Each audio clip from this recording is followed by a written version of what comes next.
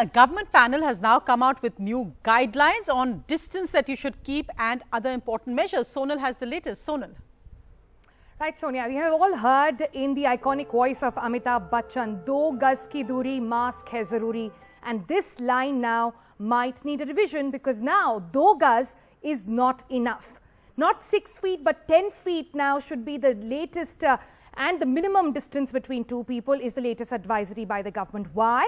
Because now aerosols are said to travel even longer. What are aerosols? Well, these are very tiny droplets which could be COVID infected. So in this scenario, ventilation really becomes the key.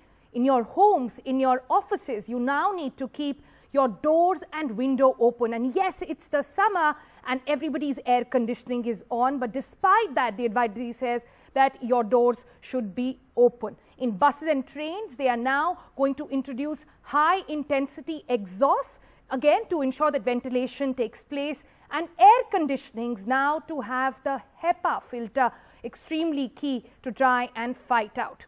In addition, obviously, this is all in addition to the earlier mentioned COVID appropriate behaviors like double masking, washing hands, testing, and more testing. And talking about which, a good news on that front as well, as now the government says you can now DIY your testing at home.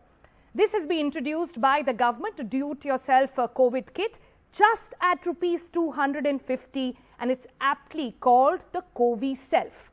Now, it's ICMR approved and you do not need a prescription for it. Soon it is going to be available in the pharmacy near you and also online.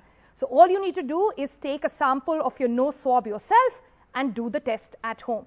Though there are still questions on reliability of this test. Remember, this is an antigen test at the end of the day and might miss some positives, especially those of asymptomatic infections.